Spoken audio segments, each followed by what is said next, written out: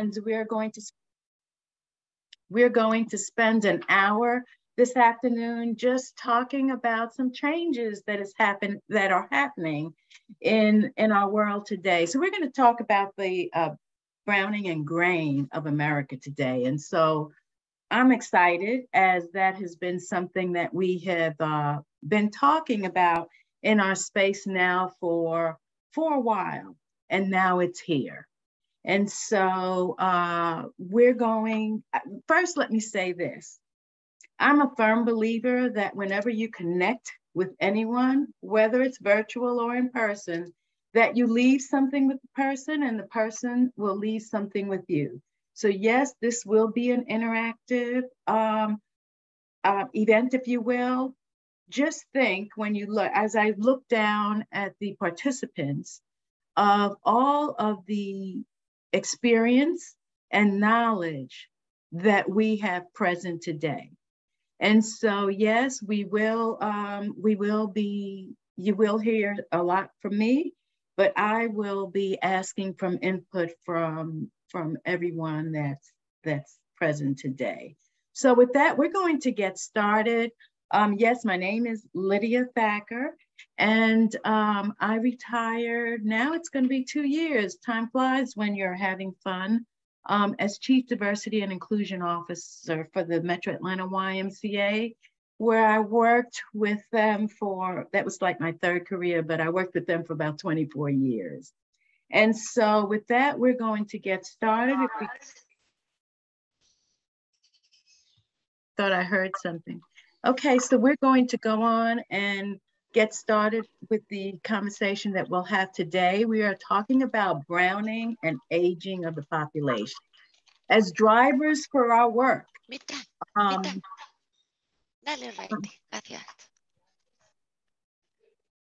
Okay, I just wanted to make sure it wasn't anything that somebody wasn't trying to communicate to us. So we're going to look at a few steps that we could help to steer our work environments towards diversity, equity, and inclusivity, if you will, in those particular areas. We'll have some suggestions and opportunities, maybe the beginnings of some strategies, as well as we welcome that from any of the participants as well. So with that, let's move on.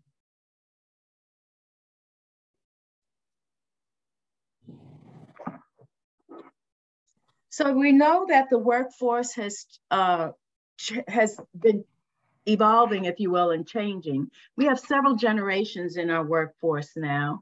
And as you can see, and there's been a lot of talk about the multiple generations in our workforce.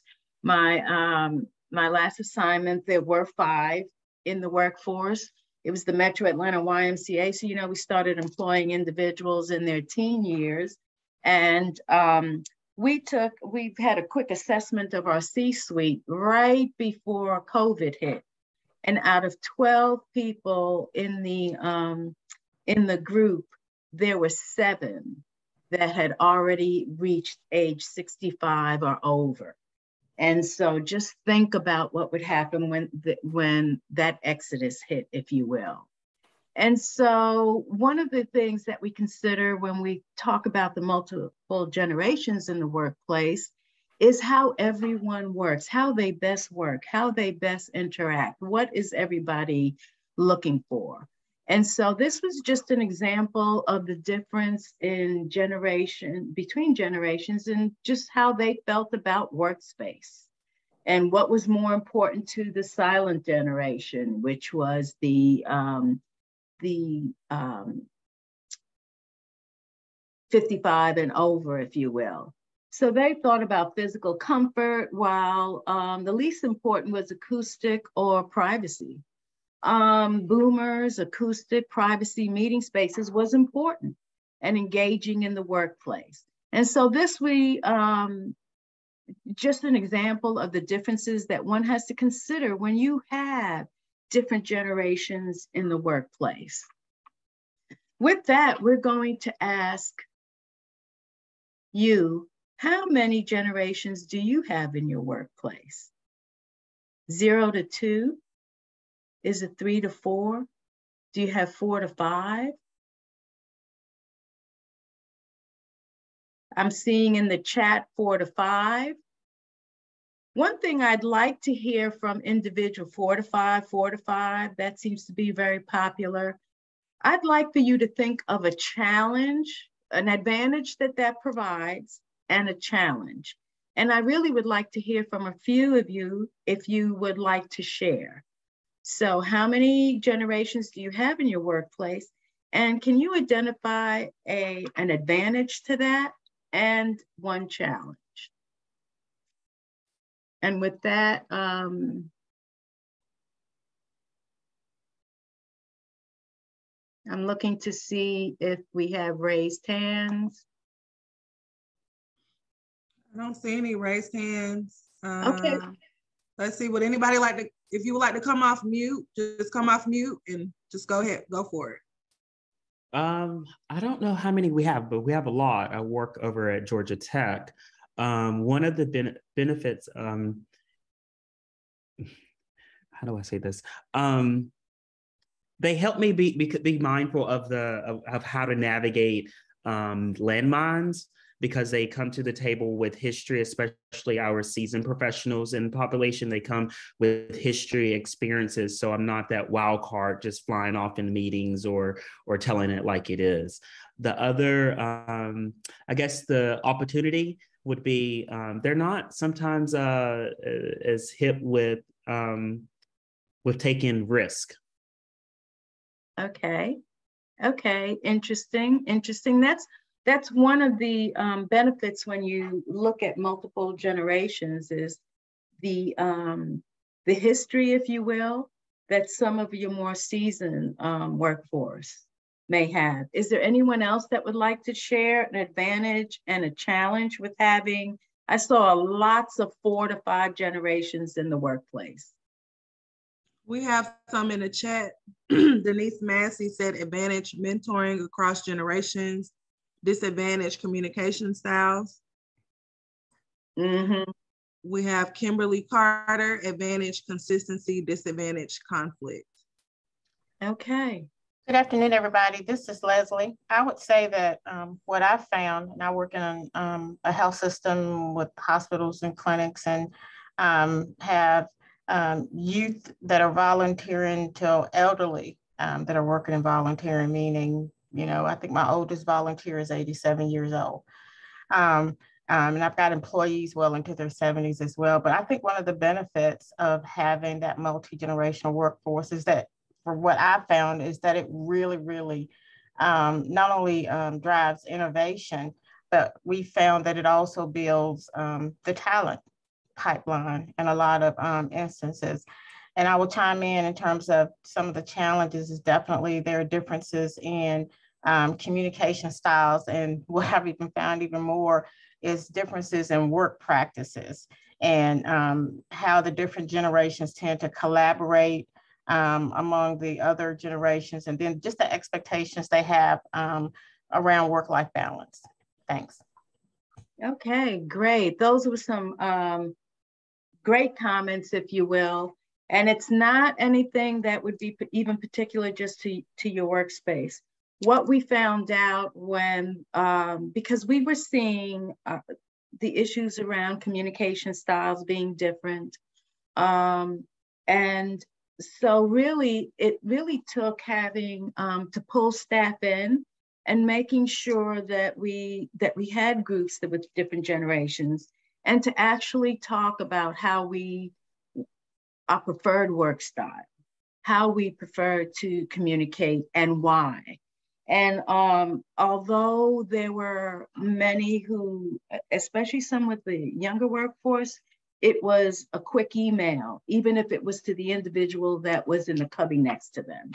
And so, but once they understood the opportunities of face-to-face and developing relationships, they could understand why using technology all the time may not have been an advantage. So it was more giving the opportunity for the different groups to meet.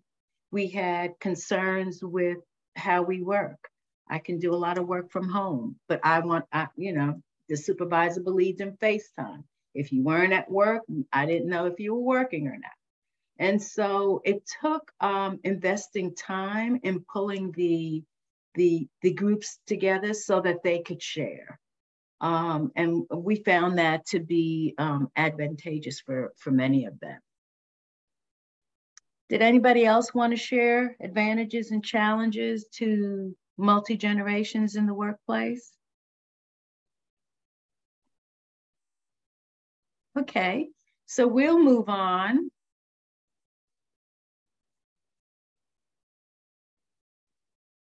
And so we've covered that one, so we'll go on to the next. Alrighty, so here is just a quick short video that we got from the Census Bureau, just to talk about the changes in demographics, recent changes.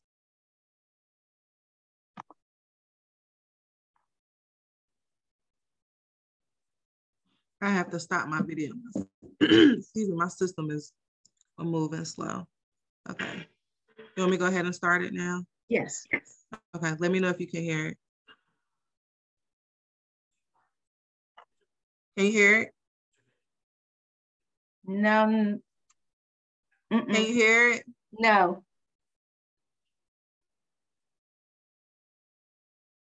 Okay. Hold on.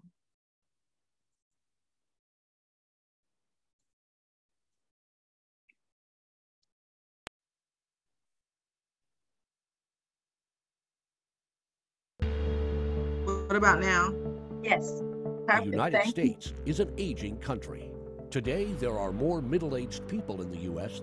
than children, and by 2060, there will be more elderly than young children. But the U.S. population didn't always look like this. Back in 1860, the country was quite young. If we divided it into age groups for men and women, and then stacked older groups on top of younger ones, we can visualize the age structure of the population. 1860 had a classic pyramid shape, large at the base where there were lots of children and young people, and narrow on top where fewer people survived into old age. As the decades passed, the U.S. population grew rapidly thanks to high fertility and immigration. It kept a pyramid shape with ever-growing bars at the bottom as more children were born, and shorter bars on top because of short lifespans. In 1930, that started to change. Fertility rates fell after the start of the Great Depression, and by 1940, we see a narrow base on the pyramid, a squeeze on the population that will carry forward through the decades. The drop in fertility reversed by the 1950s, however, and with the end of World War II, the U.S. experienced a baby boom alongside rapid economic growth. Even though the baby boom ended by 1970, it will continue to ripple through the population as the boomers age. Already by 1990, the population is aging, even before boomers reached middle age. At the bottom of the pyramid, we can see the young millennial generation, while at the top of the pyramid, there are more older women than men, as women tend to live longer. By 2020, the first decade of population projections, the pyramid has changed shape. We can see the baby boomers, now as older adults, and the millennial generation, which will have aged into adulthood by 2020. We can also see that the pyramid is lopsided at the oldest ages, with women outliving men. Because of longer life expectancies, women aged 85 and older will continue to outnumber older men. As people continue to live longer, the pyramid is projected to become top-heavy in the coming decades, so that finally, by 2060, there will be more elderly than young children in the United States. We project that people aged 80 and over will make up 8% of the population, while children 4 and younger will be just 5%. Gone are the pyramids of the 19th century, replaced by the pillars of an aging population. Okay, what did you find interesting about the change in the pillars, if you will?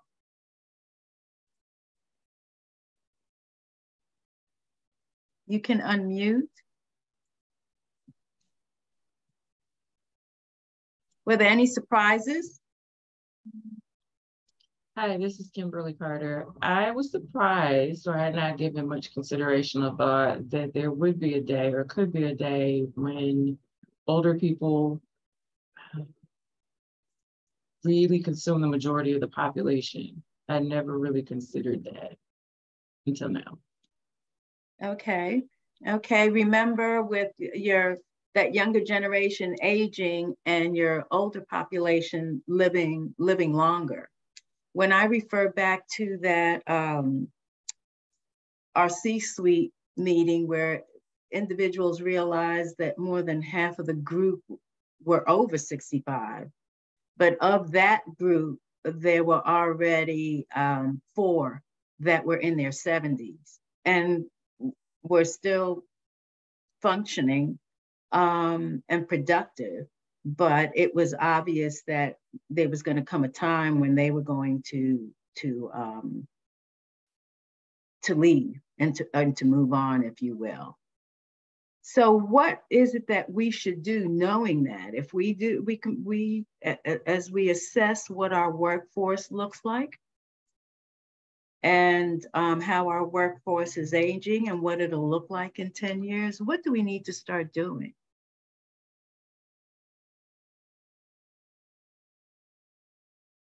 Yeah, that's fine there.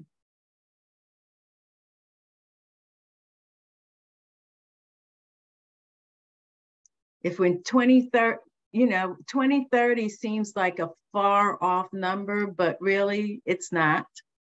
We're in 2022. And so we talk about the number of individuals that will be retiring out.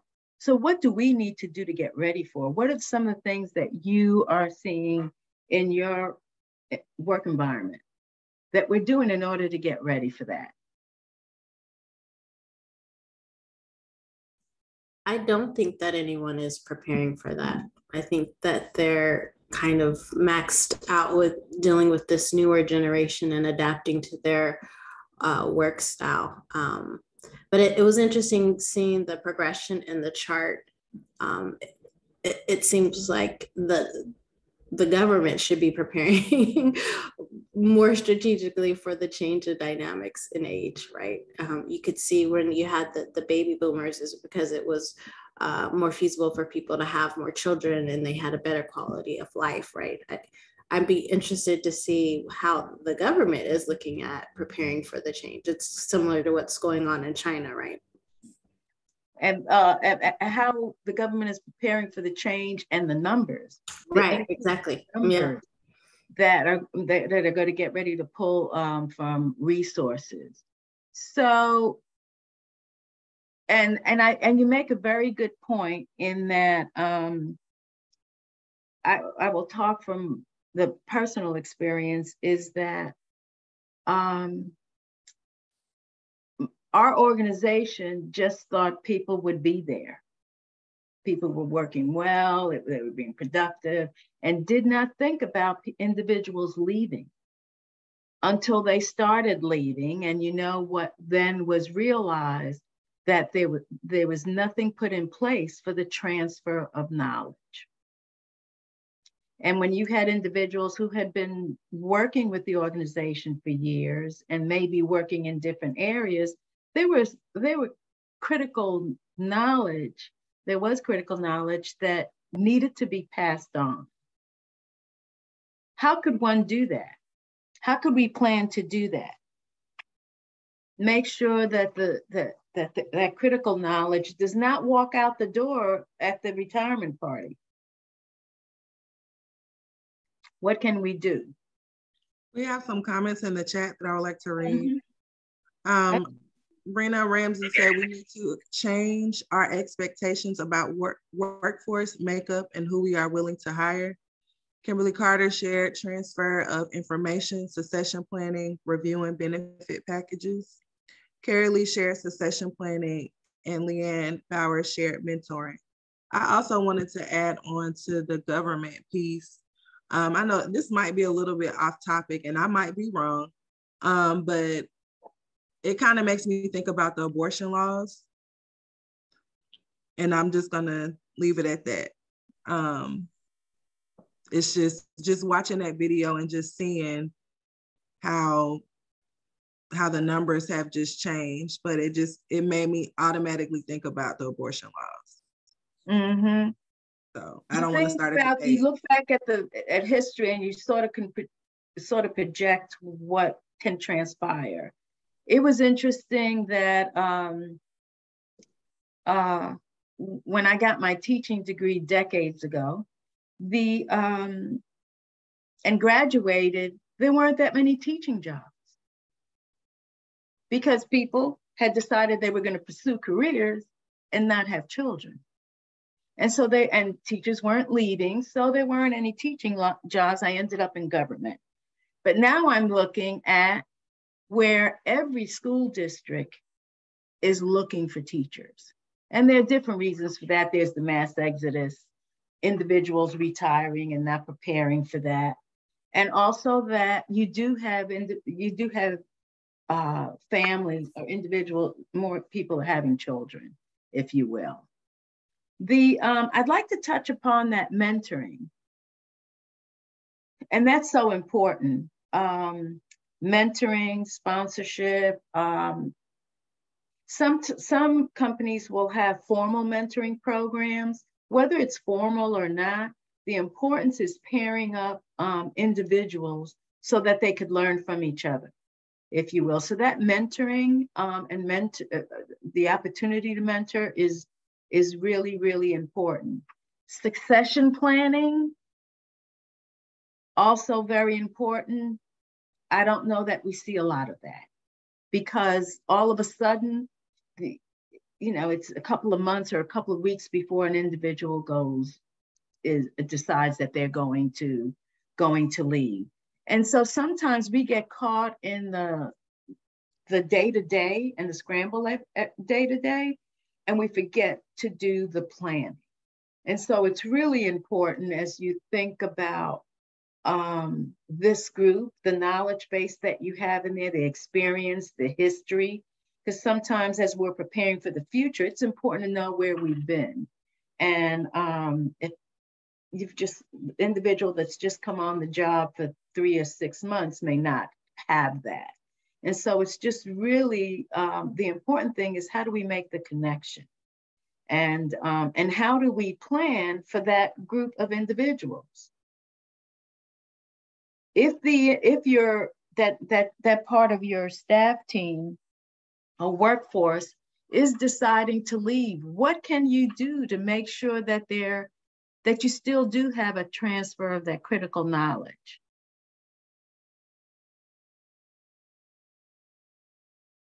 You didn't have succession planning. There may have not been mentoring in place, but when your staff team decides to talk about it's time for me to go, then maybe there's an opportunity to speak to them about a different relationship.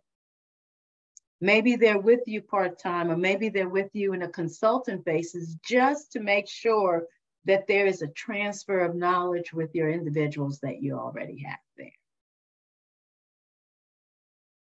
Anyone else think of any other ways that we can make sure that happens? I mean, now that we know, I think we can become more proactive about encouraging our leaders to create succession plans. If you are at the table, it's something to minimally bring the conversation up, because when you think about it, it does place limitations and setbacks that then, in my opinion, ruffles the younger generation, because now they have to go find the knowledge, seek the knowledge, or create the knowledge, and oftentimes is not correct because of the fact that it wasn't done like Susie Joe, who did it for 20 years. Mm-hmm. And do you know, have the individuals been identified already that may be close to retirement? Remember that it's not about just turning a certain age and heading out the door, but you have individuals who are around at that age who may be raising grandchildren or taking care of parents, and you still have a full-time job. It is, that can be particularly taxing. And so that you may have individuals who don't plan to retire, just make a decision of what's best for their family. And so, yes, that I agree. That was Mr. Dixon, I believe. He went off screen. That prompt your leadership to do some more succession planning at all the levels, if you will. Okay, and we don't have any other comments, some really good comments there. Let's go on to the next screen. Let me take this off of here. And so this was just some ideas around your knowledge transfer, which was identifying where the knowledge was sitting, and then how do you connect them with key people in positions so that they could transfer that knowledge, have more of the integrated, so make sure that maybe you have some, mix up your teams so that people can get information and experience from others. And then the part about educating, and sometimes the staff doesn't have, maybe to begin to put that or package it, the knowledge base that they have. And then just monitor. What happens often is that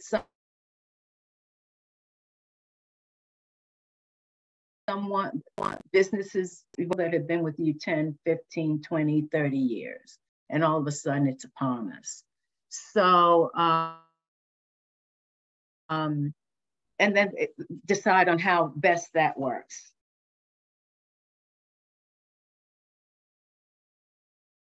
For the staff. So your younger staff, and your more seasoned staff is, how do you best communicate what you do, what you've done in your history with the organization. So with that, we're going to move on.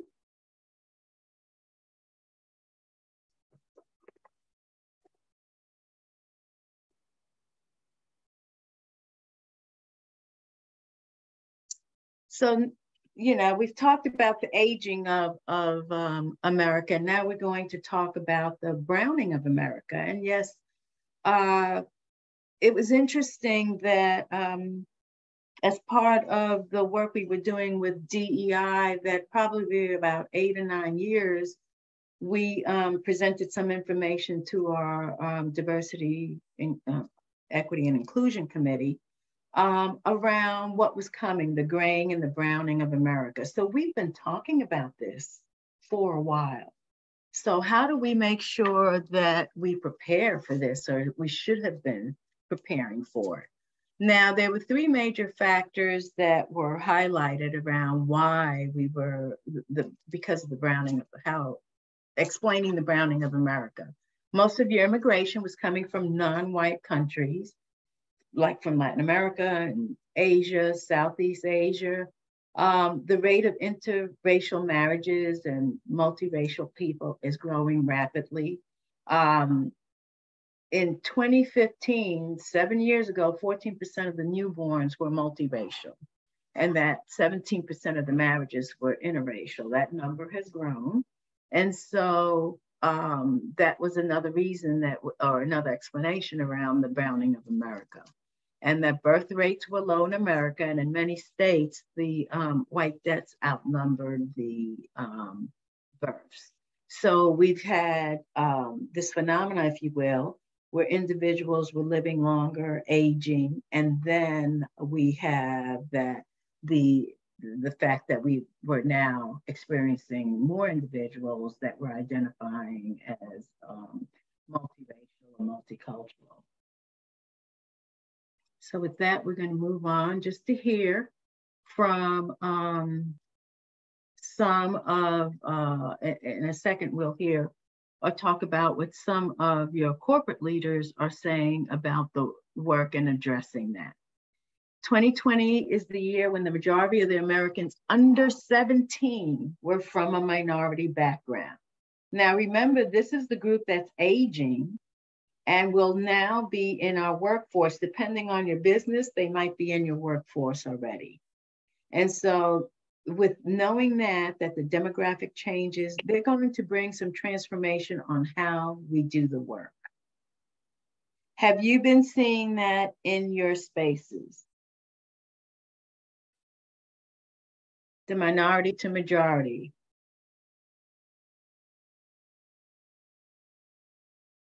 Let's see if I can see the chat.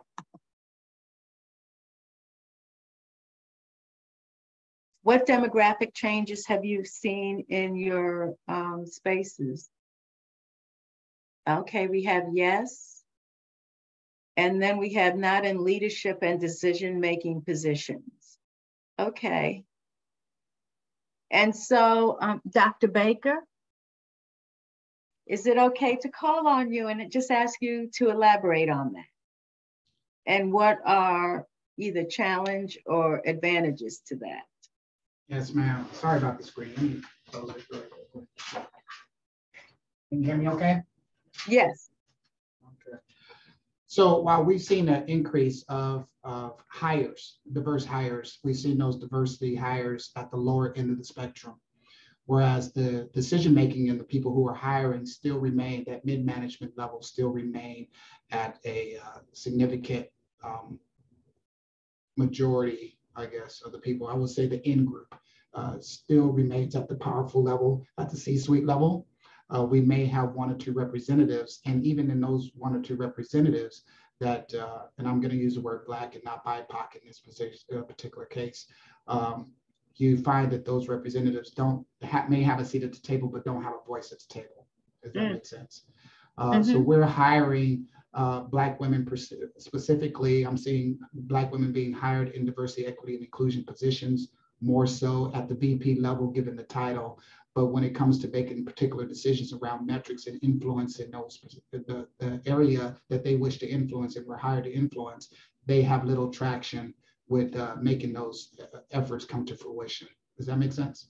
Yes, it does. And that is not a specific to the space that you're in. We find that you'll have that hire of the minority, Black women or women of color in those diversity spaces. And that is when we're not productive because we're just checking the box. And so it's almost going back to, I have a Hispanic person in my department. Yep. Or I have a person of color in my department. And so that,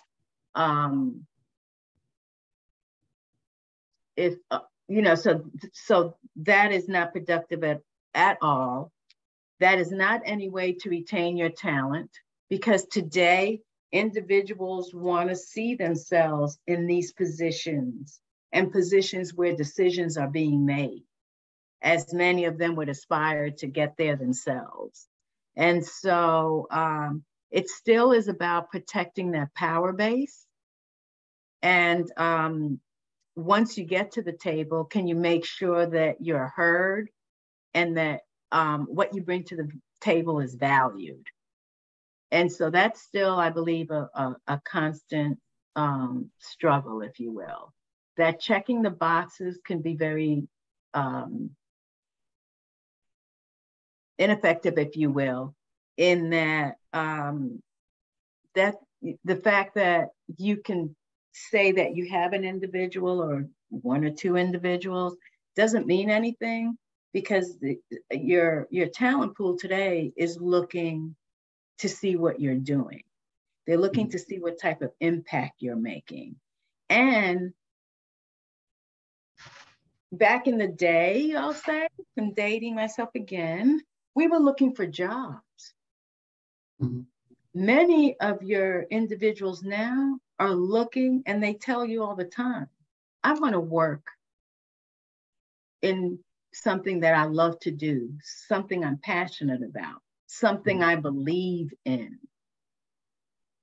And if that's who you're trying to attract, individuals that are coming with that type of energy, it won't happen if you're just checking the boxes. Mm-hmm. And so as spaces, as companies begin to look at and really believe that they have to operate differently, then that's still going to be a a problem. What you described, you could have described 15 years ago. That's a little scary in that that doesn't speak to change. In I some agree places. with you. I'm sorry. Excuse me?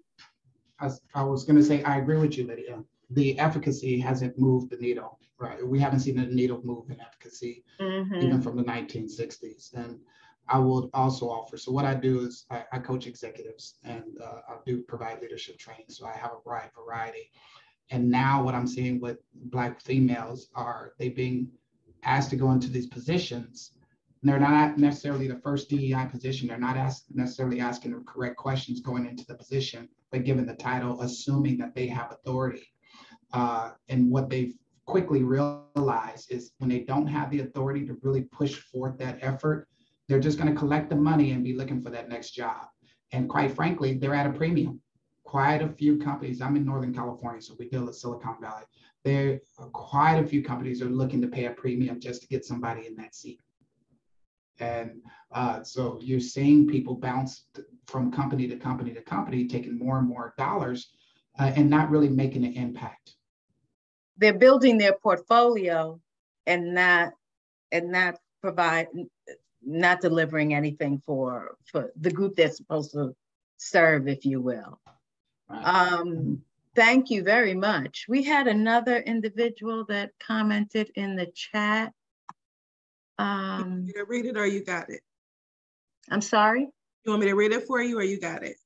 No, I didn't. If you can read it. Okay, we have a couple comments. Rena Ramsey said, I wonder if you applied the same analysis to minority majority demographics using race and leadership level, if you would not find that the pyramid that existed for age exists for race.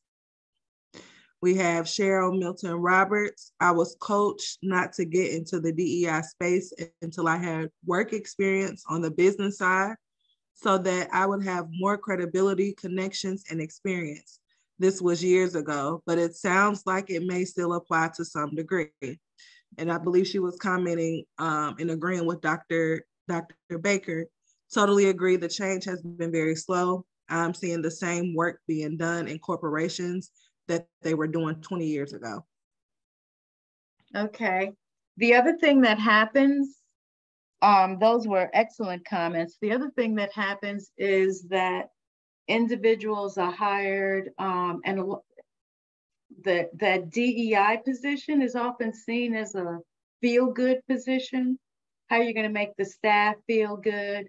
And so there has to be some strength to that voice.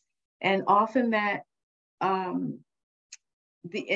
one person working in that space is not enough. So there has to be a network. So you have to develop that internal network around the work, and you have to also build your external network so that you can bounce ideas off or see what is working in order to expand that conversation, if you will.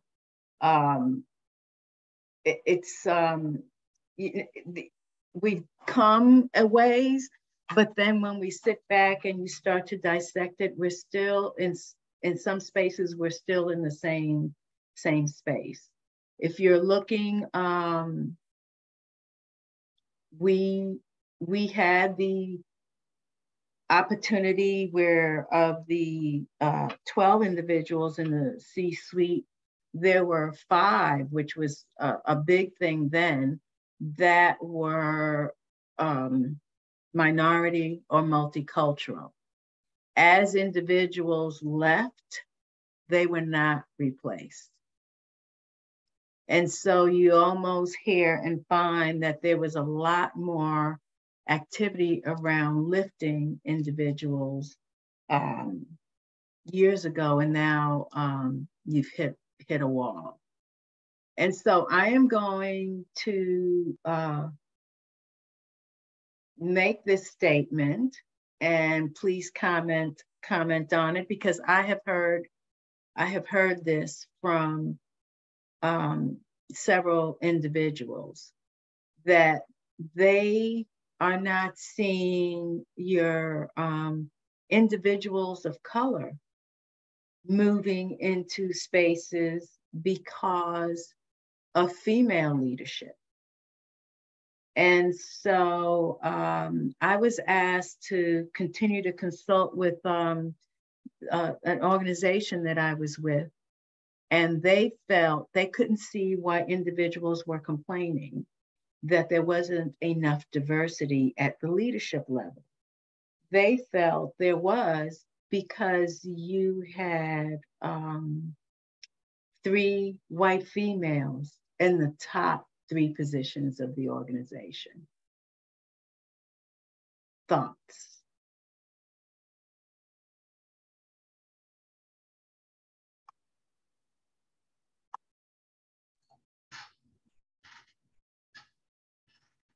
Okay, it's like being in school, raising your hand. Dr. Baker? If no one else, and I really don't want to hog our time here, but I will say the CRA, the Civil Rights Act, was specifically addressing gender and race right off the onset. That's what led to the us doing minority women-owned businesses. That's what led to us creating some type of equity within the workplace. Today, we have infused into our race and gender other stuff. And the end of if we look at the very end of where we are today, the same people who we were trying to build equity from, our white males, are now receiving the benefit through the same organization and the same premise that we set out in the CRAA. And that looks like white women, that looks like the LGBTQ community. And so while we set out to address race and gender inequities, the people who set out to do that aren't being fulfilled in that position, if that makes sense. They're not reaping the benefit of the hard work of our brothers and sisters in the 1960s and 70s as they put forth that effort.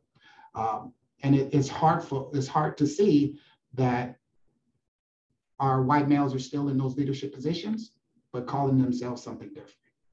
Mm-hmm. Mm-hmm. Thank you. And it's hard to even have the conversation. It's a hard conversation to have. So when I'm called into into a meeting, and the 3 individuals that are talking to me about engaging in DEI work, and I have to tell them, I said, this doesn't represent diversity. I understand that in some spaces, there needed to be more work to provide spaces for women and for women to move forward and hold certain positions. But your community, and you work in minority communities, do not see it that way. I'm reminded, Dr. Baker, of the how in order to get minority businesses in to be able to get government contracts, especially with DOT and DOE, that you had to certify as an MBE. Then it became an NBDBE, disadvantaged business, minority business. And then it was a MBDB WBE. And so what happened is opportunities were going back to some of the individuals who already had the opportunity. I see 2 more chat. Oh, okay.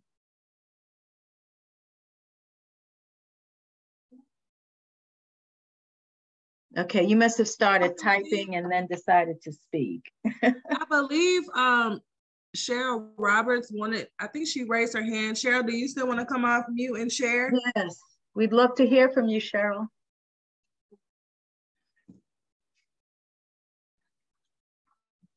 Is she still on here?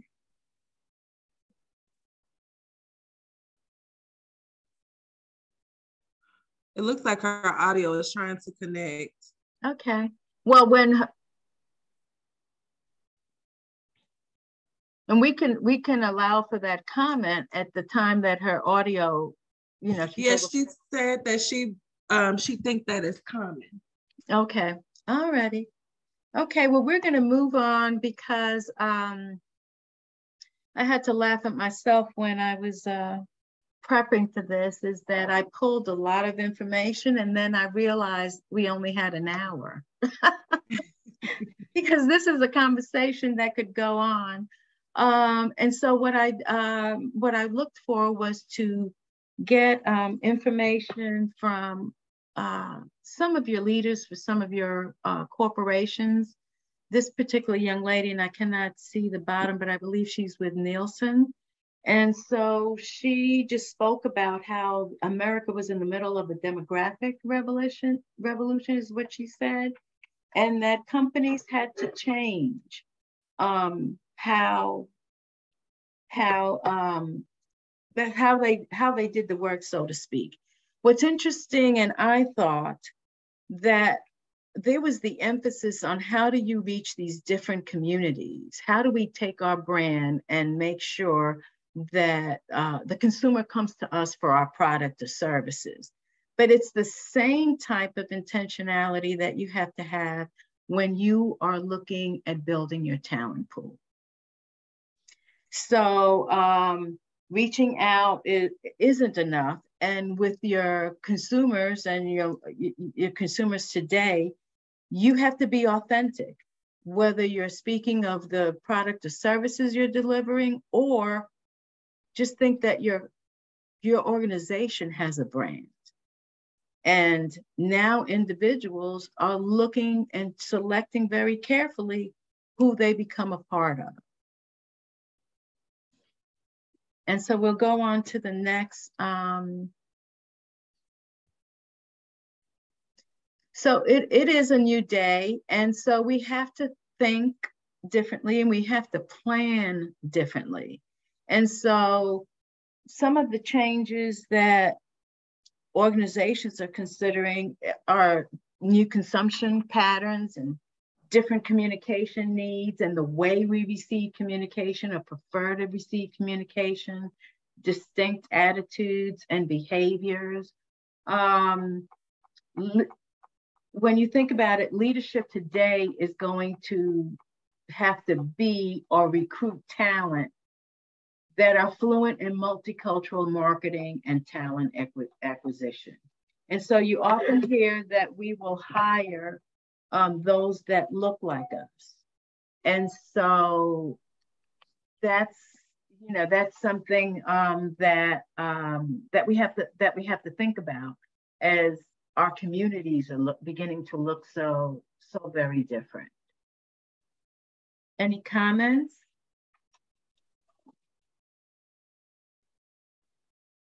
Okay, we'll go on to the next.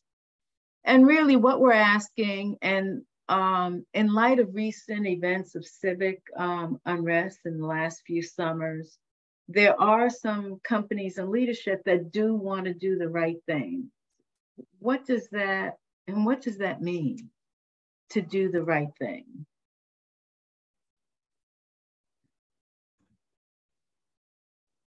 Thoughts?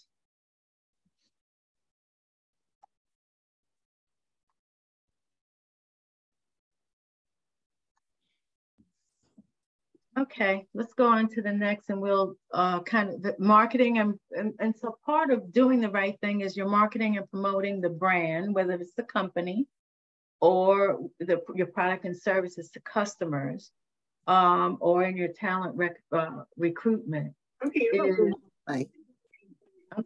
Oh, you're okay. You got on. Cheryl, was that you?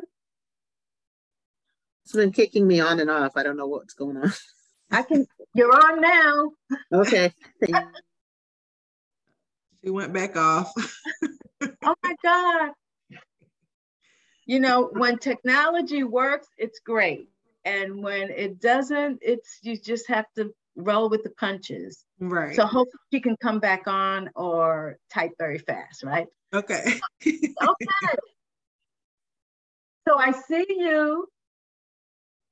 All right, but you're still muted.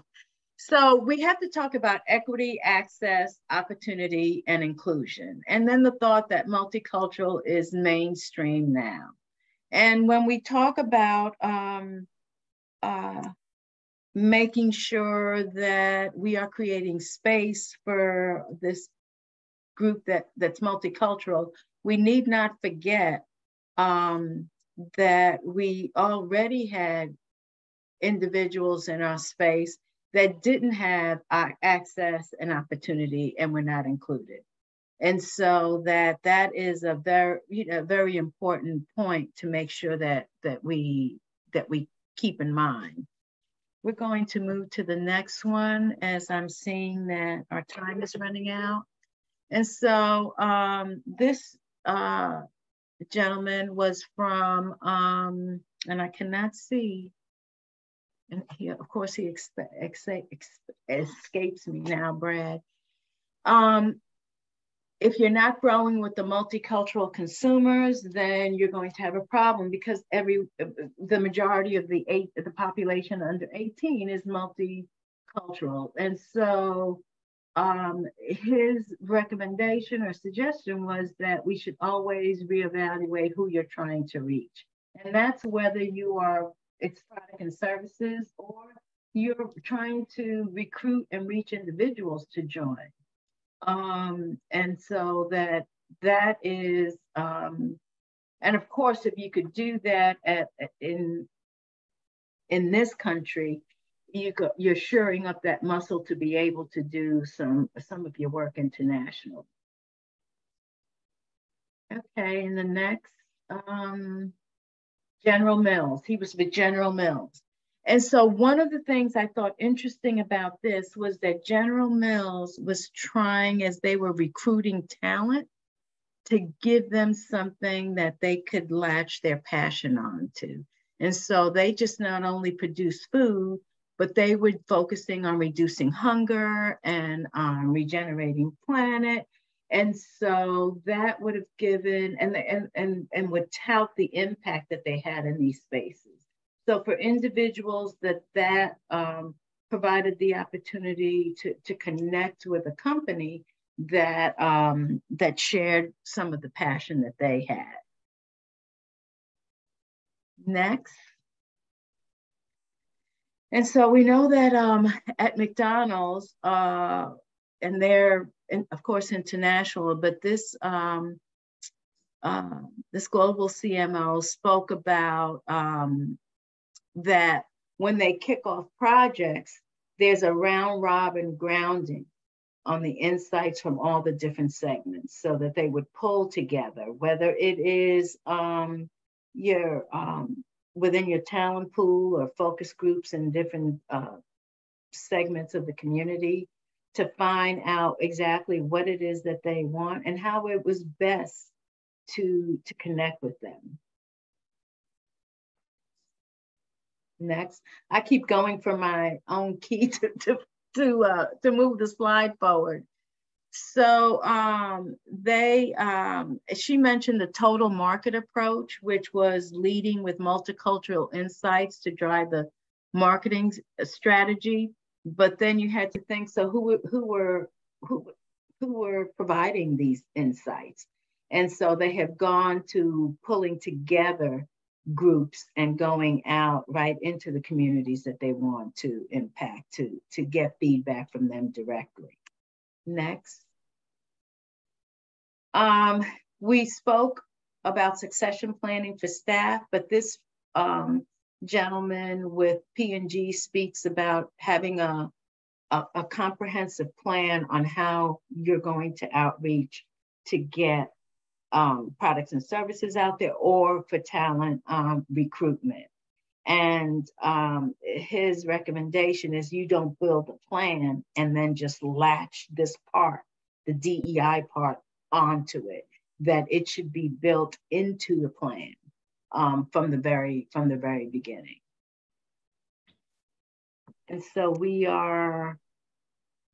culture is the new marketing currency. And so this young lady is with BET.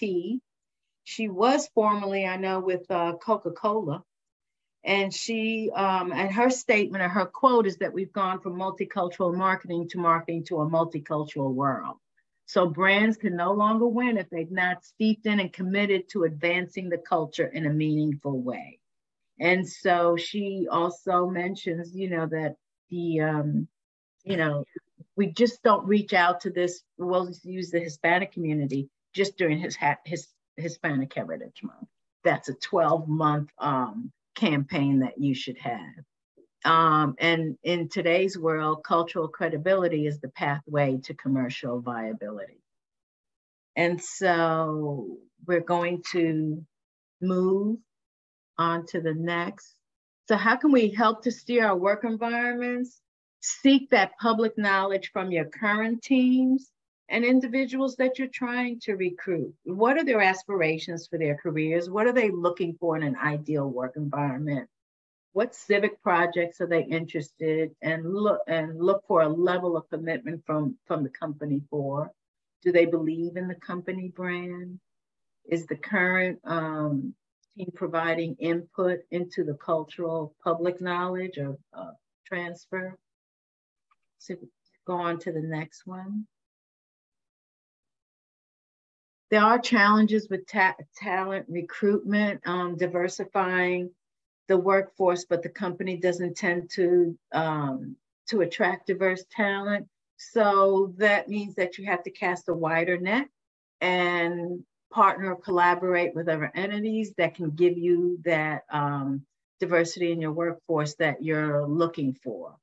If you're not seeing it in the college pipeline, so to speak, have the conversation with those institutions of higher learning around what you're looking for.